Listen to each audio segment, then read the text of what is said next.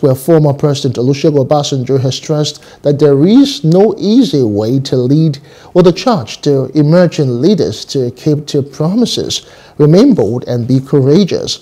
Obasanjo made this known during an engagement with the 2023 awardees of the Future Africa Leaders Foundation, an initiative of Pastor Chris Oyakhilome.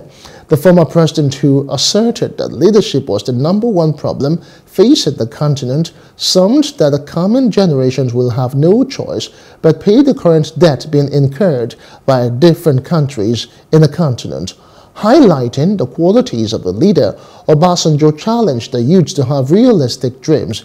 He commended Pastor Oyakhilome for the effort put into building leaders, adding that the nation needs more people like him to address the leadership crisis facing the continent. Your promises,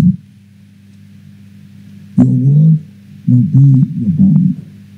I have said it, and I must keep to it. As I always say to people, if I say to you, I will, no matter what happens, I will.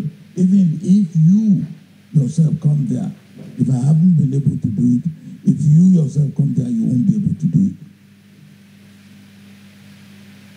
So, I will, your I will should be your I will. Be bold and courageous when making decisions, and have passion for what you do. Passion is very important. Hello, hope you enjoyed the news. Please do subscribe to our YouTube channel and don't forget to hit the notification button so you get notified about fresh news updates.